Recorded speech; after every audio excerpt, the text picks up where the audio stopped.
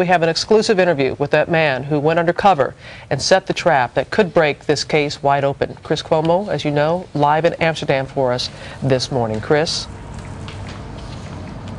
And Robin, you know, the man you're about to meet believed he could do what no one else has. He describes himself as the ultimate concerned citizen. He's not a cop, he's not a reporter, and that may have been the key to his success in getting Joran van der Sloot to admit his role in the disappearance of Natalie Holloway. Ik had er helemaal geen slecht gevoel bij. Ik heb er geen nacht slaap over verloren. Unbelievable. How can you sleep? I did this thing. I had a lot of days I couldn't even sleep. And I was harming nobody.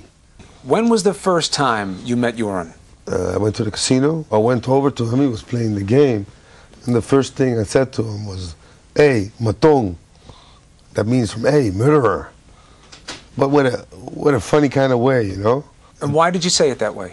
Because it's the truth. I never planned him for being my friend. He was never my friend. This is 34-year-old Patrick van der Aim, married father of two, born in the Antilles, filled with Dutch pride and disgust at what he believed to be Joran van der Sloot's lies. He decided to do what no one else had, get the truth out of van der Sloot.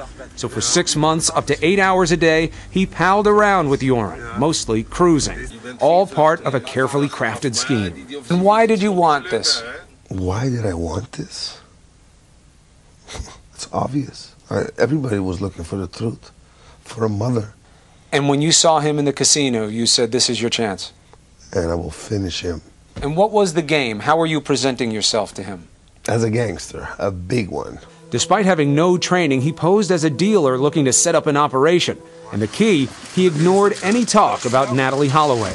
With the foundation laid, he called television journalist Peter de Vries, who hired him. I had my Range Rover waiting all that time, with cameras, everything in it. Peter de Vries, with people waiting outside filming. We were all ready for him. And he took the opportunity and started to talk.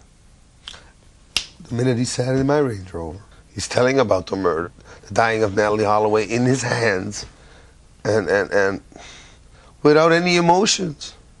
You know, I felt sometimes I had to cry, but I had to keep it in, you know.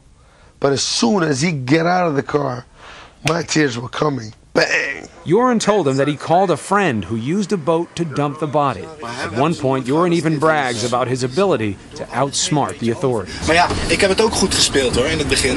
Want in het begin, ik dacht, jongen, je kan ze vertellen wat ze willen, weet je. Want als ze toch geen bewijs tegen me krijgen, dan ja, weet je, ze naaien me toch niet.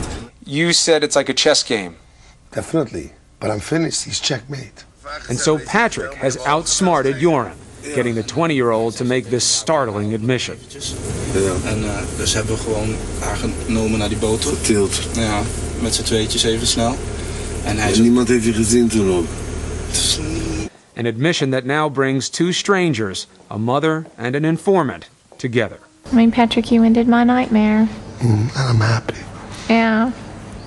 You Thank you. ended my nightmare. Do you have any feeling of betrayal, that you betrayed him? No, you betrayed my country and you betrayed the whole world, Joran.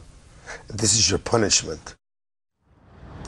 You know, I asked him, Rob, why didn't you keep going with this, Patrick? Maybe you could have found something out about exactly how Natalie Holloway died that's different than what you'd heard. He said he couldn't take it anymore emotionally, that literally it was too much sitting in that car, pretending not to care about something that as a father and as a human, he just couldn't withstand. And he says he doesn't care what the prosecutors do with this tape, that now that it has aired, that it will condemn Joran van der Sloot to a life of shame. There is a full report tonight at 9:30, that's 8:30 Central, on the final hours of Natalie Holloway, a special edition of ABC's 2020.